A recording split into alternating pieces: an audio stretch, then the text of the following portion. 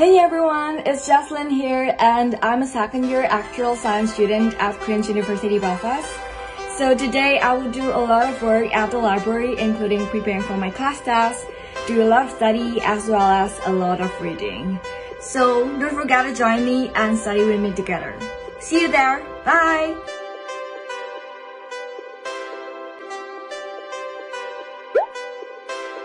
McClay Library is a 4-story building and so many resources are available here, including over 2,000 reader seats, plus PCs and Wi-Fi available, as well as books that will help me on my module.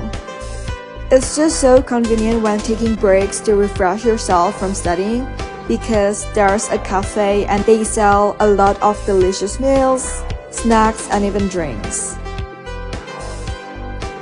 Just a bit of an overview of the actual degree at Queen's.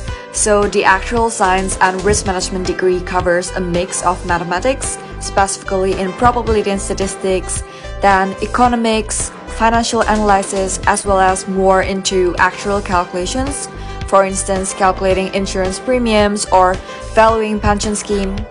So we deal with a lot of long-term calculations and risk management, which is applicable not only in the actual industry but also in wider finance field.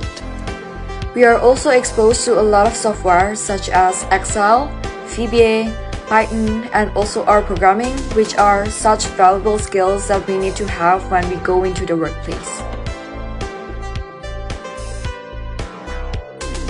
So the study materials I'm going to cover today would be data visualization in Excel, including topics in box and whisker charts, tree maps, waterfall and funnel charts.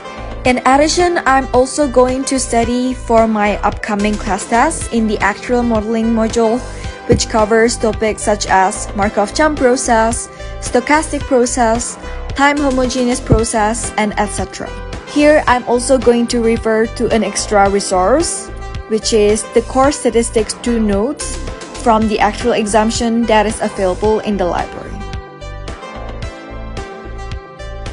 Here are some tips on studying because I found it more effective to study by staying away from distractions, taking regular breaks, or even just doing simple stretching, as well as making the most out of the resources at the library.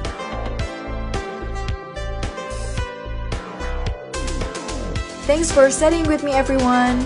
See you in the next video and bye!